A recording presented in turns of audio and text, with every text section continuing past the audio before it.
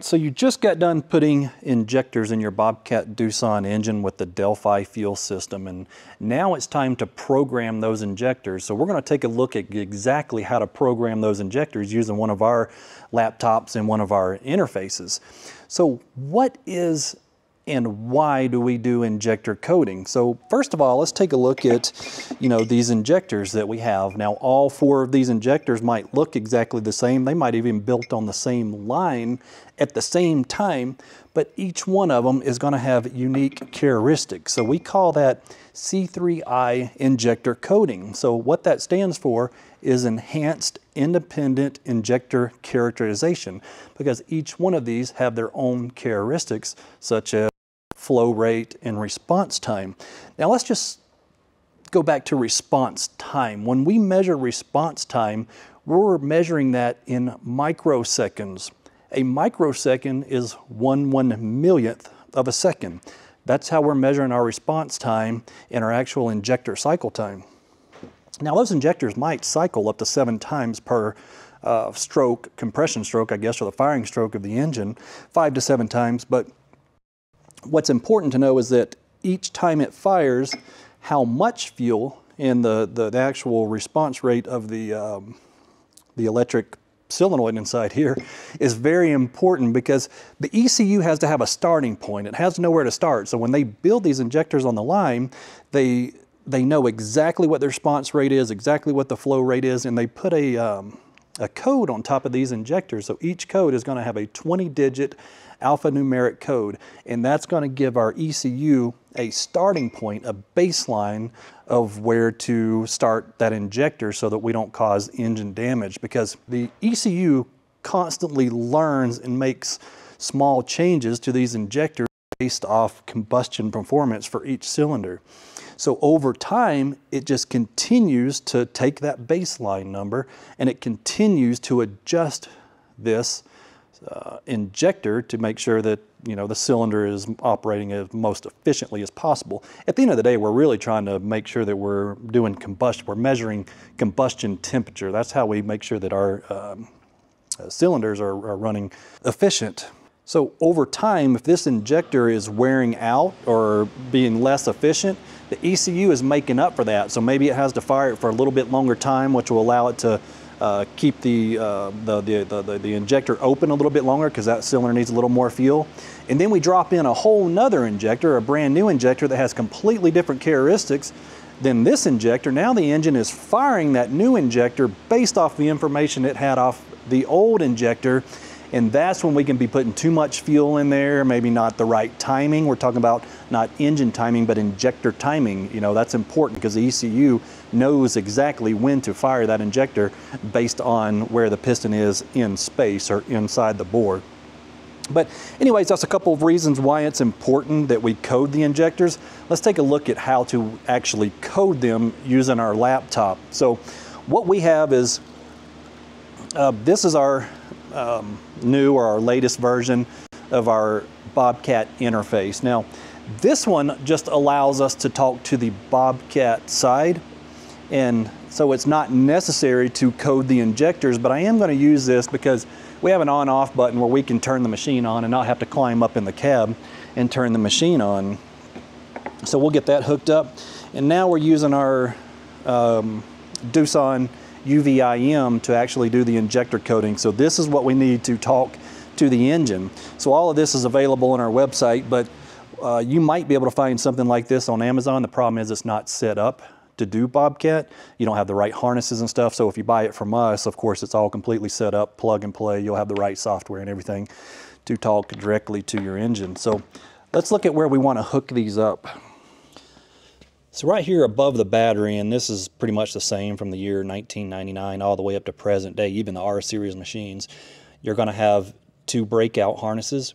One is going to be this round 7-pin is going to be for the Bobcat side, and the 6-pin Deutz is going to be for the engine side.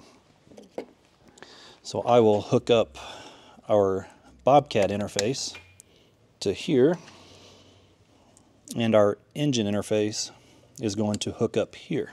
Now on our interface we can turn the engine on, you can hear that the beep came on up there, so we know that now our machine is in the on position. So now we can communicate with the Bobcat side and the engine side. So on my laptop, what you'll find is we're looking for the icon here that says V1 ECU. So this is a V1 engine that is the Delphi injection system. We also have a V2 down here for the Bosch fuel system. And underneath the icons, always put your password. So here we can see it's 851959. We will get that entered. Now we've got two options here. We can do diagnosis or training. So training, we don't even have to be hooked to a machine. We can click on that, go through the functions, make changes, and it's not going to affect anything. But diagnosis, we have to be hooked to the machine, which we are, so that's what we're going to select. So the first thing we need to do is go up here and double check our settings, because sometimes this stuff will not be selected. Everything in here has to be selected before it's going to allow us to communicate. So we've got our port setting, we've set our temperature, our pressure, and our time. We've got hours or seconds. I like to record in seconds. So we're going to hit OK. Now we're going to go and just hit our start function. So again, the purpose of this video is just to do injector reprogramming or injector coding. So we won't go through all the functions in this video, but what we're going to do is go down to this tab that says part replacement, and we're going to look for C3I injector coding here. We're going to click apply. So now the ECU already has these numbers in here. This is our old injectors, right? So we're going to go in and program each new injector.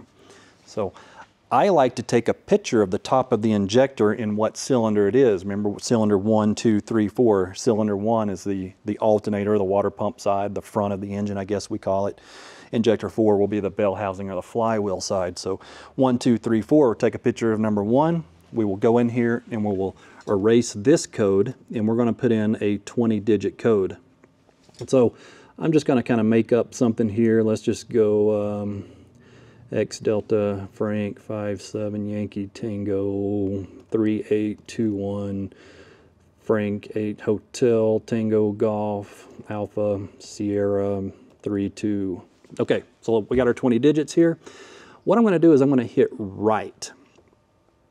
Now, since I made up that number, we can see that the injector coding says failed. So why I'm pointing that out is if you want to code all 4 injectors at the same time and then hit write, if you miss one letter or one number, it will not write. It'll say failed. So now you got to start all over. So it's common to make a mistake. I mean, I do it all the time, but now I really look at the injector twice, because it takes a few minutes to get all those numbers and letters correct. And I just look at the phone, you know, expand the picture and just make sure each one of them is correct before you hit that write function. It'll just save you a little bit of time and frustration.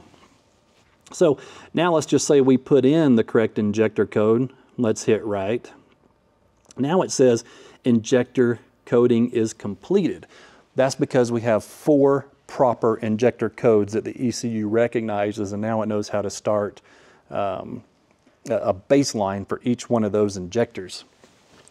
So all we're going to do is hit OK, and then we're going to go and we're going to stop our function, or our session, so to speak, in the ECU. So there you have it. There's a little information on why we do the C3I injector coding and how you do it. Now, don't forget that we are having training classes here at our facility. We're going to have 4-day classes. Our next one is actually going to start the first week of March. We're going to do a full day of engine training, a full day of hydraulic training, a full day of electrical training, and then the 4th day is kind of going to be a combination of all those things. And then that way, you know, we can get off early, where you can leave on Thursday night if you flew in or drove in, whatever the case may be, or take off that Friday. So 4 days, it'll start Monday through Thursday. Check our website if you're interested. You can sign up and go ahead and buy your slot for that course.